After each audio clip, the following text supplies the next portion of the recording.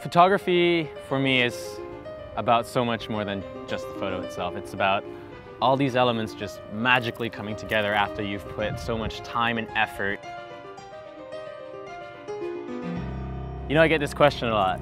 What preset do you use to get that look on your photos, or what equipment do you use to make that happen? The answer that I give to people is always the same. It's time, hard work. And you know, it's really funny because people just don't want to accept that answer. They want to know what that fast way out is.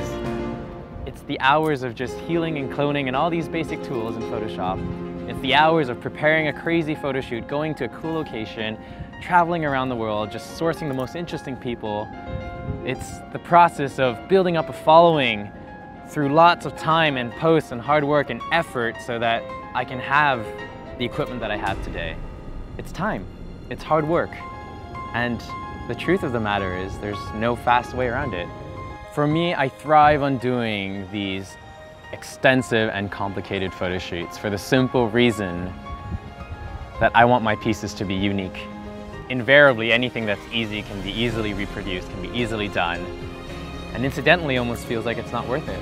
So if I'm going to be taking the time to bring my camera, to edit, to shoot, then I want that to hopefully be new. Something refreshing, something different, something inspiring, and hopefully something that nobody can just copy by being lazy.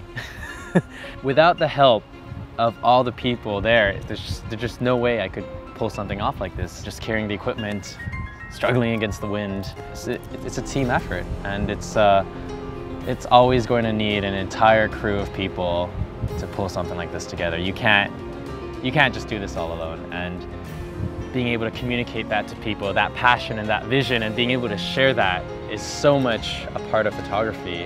And that philosophy is what's gotten me to where I am today. It's become this Wong that everyone recognizes, and something I hope to keep developing and growing.